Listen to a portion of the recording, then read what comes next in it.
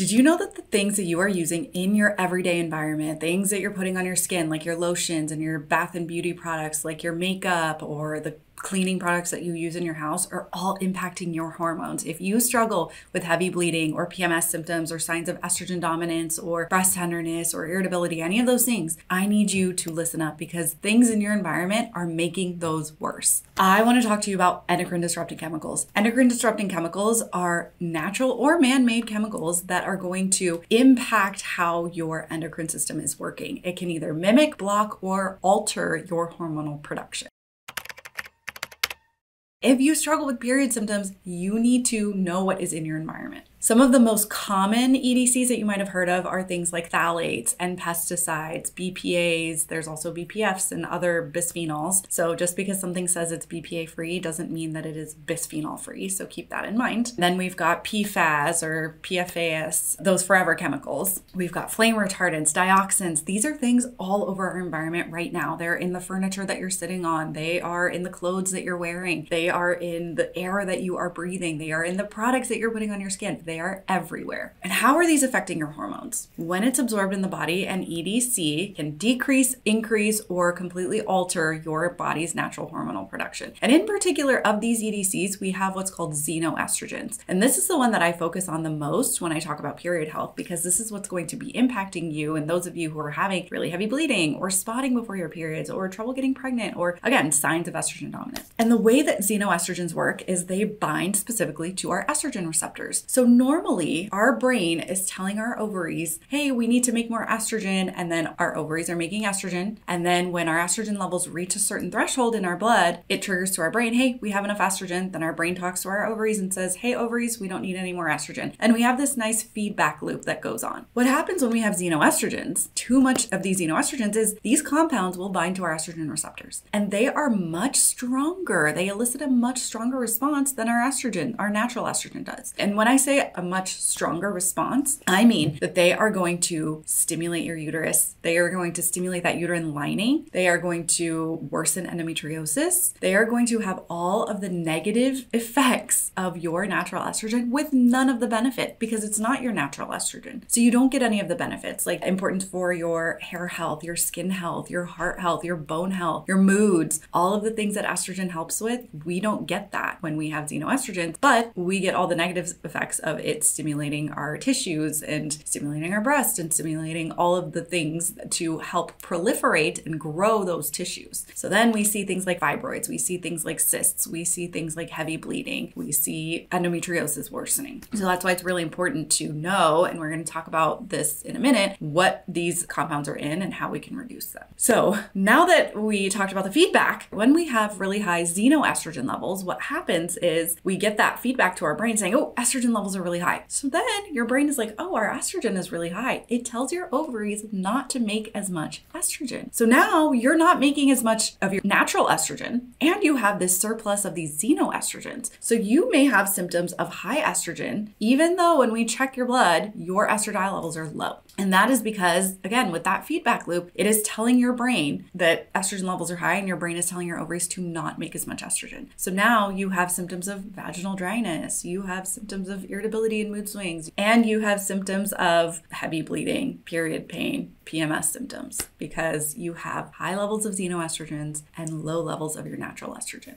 Okay, so let's talk about where some of these sources of these EDCs come from. So we are trying to eliminate things as much as possible. I don't want you to have to live in a bubble. I don't want you to be afraid of the world, okay? Keep that in mind. None of this is to scare you. It's to inform you and educate you so that the things in your home that you do have control over, you can control. There's food, which contains pesticides. Even the organic stuff still has pesticides, so please make sure that you are washing even your organic produce. And then we have our cleaning products, what we're using in our home every day. We've got our kitchen items, what we're cooking with, what we're storing our food in, how we're heating up our food. We've got our bath and beauty products, the things that we put on our body every single day, the things that are getting soaked in, things that are going through your liver, right? Your liver is processing everything that you're eating, drinking, breathing, putting on your skin. So all of this is going through our liver. Then we also have plastics. See the research for microplastics. It is insane how much microplastics are in our bodies and how much plastic is just in our environment in all kinds of things. Things like tea bags contain microplastics. Your cutting board, every time you cut on that, you are chopping up plastic, putting it into your food. Every time you are storing food and heating it up in a plastic container, you are getting plastic into your bodies. And lastly, we have fragrances. Fragrances like candles, anything scented, lotions that are scented, beauty products that are scented, trash bags that are scented, anything that has scent, anything that has fragrance, we want to avoid. These are the biggest xenoestrogens that I see. I've worked with women where the only thing we cut out was fragrance. That's it. We cut out candles, we cut out perfumes, we cut out scented products, and their period started improving. They didn't have the period flu before their period anymore. They didn't have that congestion. They didn't feel like they were getting sick all the time. They didn't feel super tired. And that's all we did was work on getting rid of fragrances in their environment and increasing water so that their liver could clean everything out. Just focusing on those two things makes such a big difference. So that will tell you already how much of a role xenoestrogens play in your period health. Okay, so let's talk about cleaner swaps for cleaning products. I have two favorite things. The first one is Branch Basics, and I absolutely love this. I have no really affiliation with them at all. I love this, and this is what I use in my home. I love Branch Basics because once you buy the starter kit, you have everything that you need, okay? So this starter kit will include stuff for laundry detergent, hand soap, window cleaner, bathroom cleaner, and an all-purpose cleaner, all from one concentrate, okay? So that concentrate you only have to buy depending on how much you use all these things, but we go through it every, I don't know, like 4 to 5 months, we buy a new concentrate. So it lasts a really long time. Then if you're like, well, I want it to be completely antimicrobial, then you can use what I absolutely love. It's called Force of Nature. And again, none of this is sponsored. These are just truly things that I love using. Force of Nature uses ionization. I'm going to say look at their website and don't quote me on this, but you will use vinegar and distilled water, and it goes through this process and turns that substance into a antimicrobial product. So we actually use this in our clinic to help with any viruses, bacteria, anything like that. So if you're like, I don't want to clean my toilets with a concentrate from Branch Basics, that's fine. You can use Force of Nature. If you really want to make sure it's like as clean as bleach, but without using bleach, I would say use this.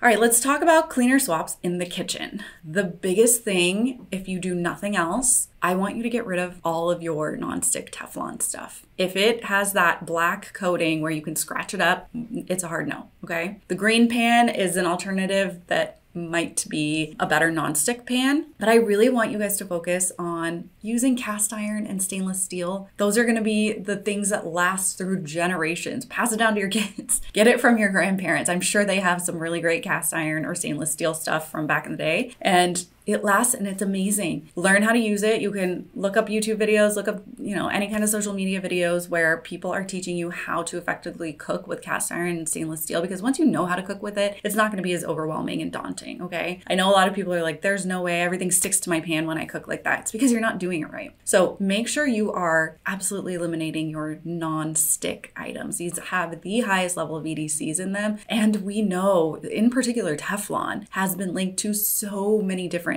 cancers. Please get rid of those. Then we've got aluminum foil. We know aluminum is not great for us. I know a lot of people have already changed their deodorant. We'll talk about that in a minute. And instead of using foil when you're baking, use parchment paper, unbleached parchment paper. So like the brown one, that's what I want you to use when you're baking or throwing things in the oven, in your air fryer even. Wherever you're using foil for heating, throw parchment paper in. It keeps everything from sticking and you're not worried about all the aluminum that you are eating. And if you are using a silicone baking mat, I want you to avoid those as well. Silicone is only meant to be used for cooling. So anything that you are storing in the fridge or freezer, silicone is great. If you are heating with silicone, we want to avoid that because we do see research showing that it is getting leached into our food. So storage, silicone, cooking, no silicone. Okay, and lastly, on the topic of storage, plastic, okay? Or you are leaching plastic into your food when you are storing food in plastic containers, and especially if you are heating them up in plastic containers, that's a hard no for me. I really want you guys to get glass Tupperware as much as possible. possible. Stainless steel is also great. Obviously can't heat in stainless steel. You can heat in glass or store it in something else and heat it in glass when you get to work or however you're heating stuff. All right, so here are some cleaner swaps for bath and beauty products. This is a really big one. This is where a lot of our EDCs are because of the fragrances, because of the phthalates, because of the sulfates, all of that stuff. First swap I really, really, really encourage you to make is your deodorants, your antiperspirants in particular. We want to be sweating. I need you to be sweating. We have a lot of lymph nodes in your axilla, and if you are blocking those from detoxing, from eliminating what your liver has already metabolized, sweat, urine, and poop are the three biggest ways that we eliminate things in our body, right? And so if you are blocking one of those things, you're gonna start having issues. And I know you're like, I just don't wanna be a stinky girl. I get it. There are other things that we can do for that won't prevent you from sweating. But if you're like, I don't wanna have BO, this is what we're gonna do. So one of my favorite things is these salt crystals. They work so well for killing off the bacteria in your armpits so that you don't have odor. I get so many messages from people being like, this worked so well for me. I don't smell anymore. Even through Phoenix summer, I am not smelling. I don't have BO. You will have to reapply a few times. I'm gonna say that.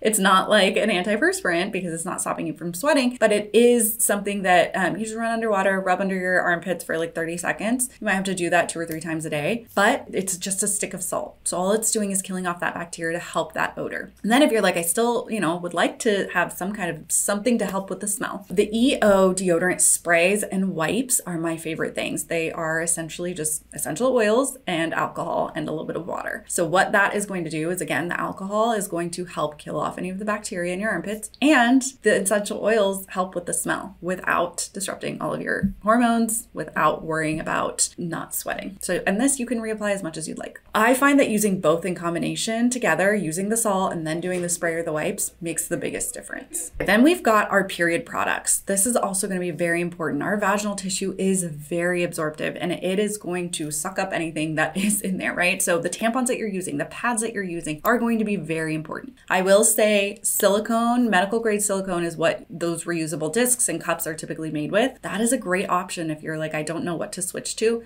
one of those reusable cups or discs. The two that I know are very clean are going to be Rael and Cora. So those are the two as far as tampons and pads that I would stick to. And again, start trying out a menstrual cup, start trying out a menstrual disc, see how convenient it is and see how easy it is to use once you get the hang of it. I will say there is a little bit of a learning curve, but I find that most of the women that I work with who switch to those really, really love them once they can figure out how to use them. All right, and lastly, I need you to be using an air filter in your home. I don't care if you have a new build and you've checked for mold. I don't care unless, even if you live out in the country, there's still something in our air, okay? And so if you live in the city or if you live in the suburbs, if you live off a busy road, if you have furniture, like everything is off-gassing all the time, everywhere. If you have clothes in your home, like we need an air filter. I will tell you, I recently purchased one a few months ago and my whole family and I were getting sick almost every month. Like we were just in the thick of it and I had to work on my immune system and that was something that I was doing. And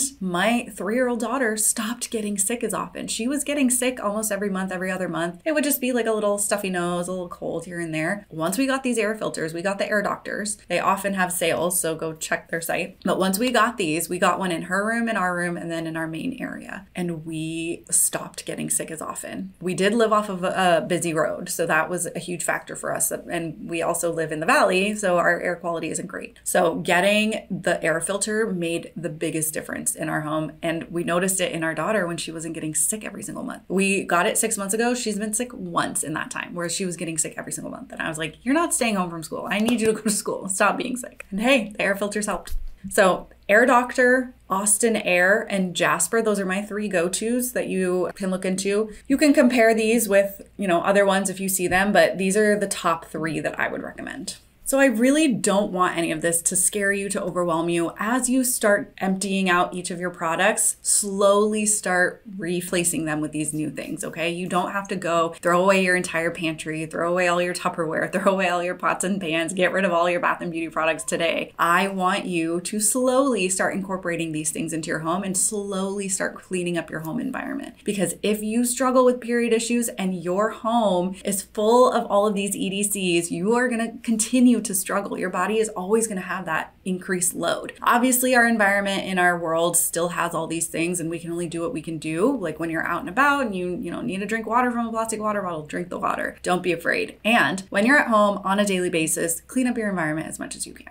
And if you need more support with personalizing your hormonal health plan, you can schedule a visit and we can chat a little bit more about how we would work together on getting you the periods that you need.